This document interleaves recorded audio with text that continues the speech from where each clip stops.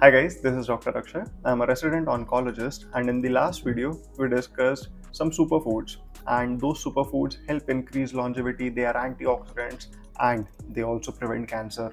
But in this video we are going to discuss why those superfoods or supplementation should not be given to the patient who are already diagnosed with cancer and are receiving radiation or chemotherapy. So basically both radiation and some of the chemotherapeutic agents, they have an indirect action on DNA by the mechanism of free radical generations. So let us first understand how radiation and some of the chemotherapeutic agents work. So one of their action is indirect killing of the DNA of the tumor cells.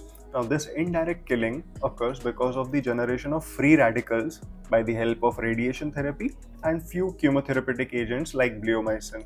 And obviously, when these free radicals are generated, they help kill the tumor DNA and moreover the tumor cells. Now the problem in this case with the superfoods we discussed is that they are packed with antioxidants.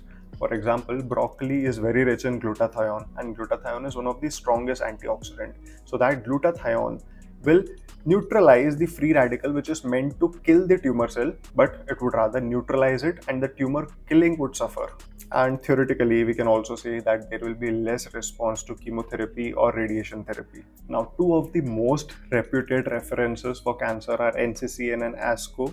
They both recommend to limiting these antioxidant rich foods. You can obviously take a normal diet with them, but do not never ever supplement them. Do not supplement with vitamin C, vitamin E, selenium, or any strong glutathione like antioxidants.